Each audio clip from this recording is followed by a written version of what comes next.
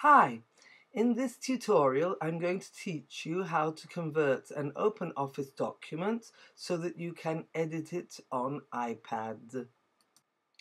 First of all, you need to download the document onto your Dropbox, either from your email or from wherever you happen to have the document.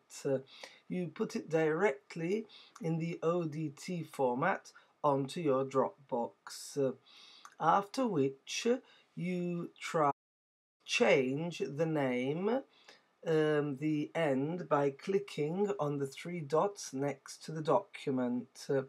So you change the ODT into DOCX, which is one of the doc formats, as you can see I'm doing here now. I'm changing the ODT into DOCX. Then you rename the file, and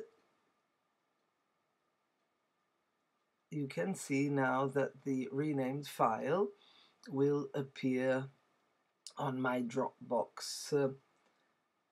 I think we can see it now exactly. Now, as you can see, it's not possible to open it, but I'm going to export it and save it as a doc file, so copy to docs, save to Google Drive.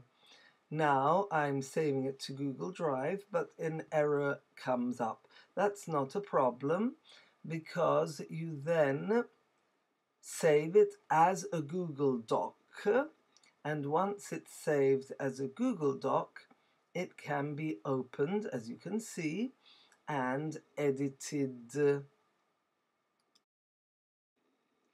So here I'm just making a small change as an example.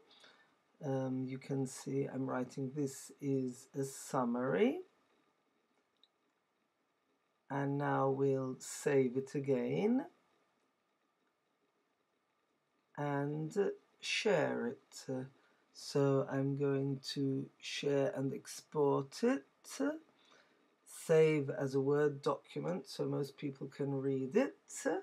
You can see it's saved, after which I'll send it in email, send a copy, in this case to my own email, but it doesn't matter. I'll send it in email, and we'll see that it arrives in a moment, perfectly formatted as a Word document. And you can see it opens.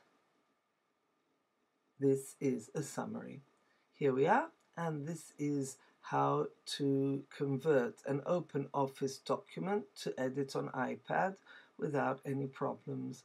I then actually uploaded it onto my Dropbox, and therefore have a document that I can also share with anyone else on their Dropbox. So I hope this was useful. Don't forget to subscribe.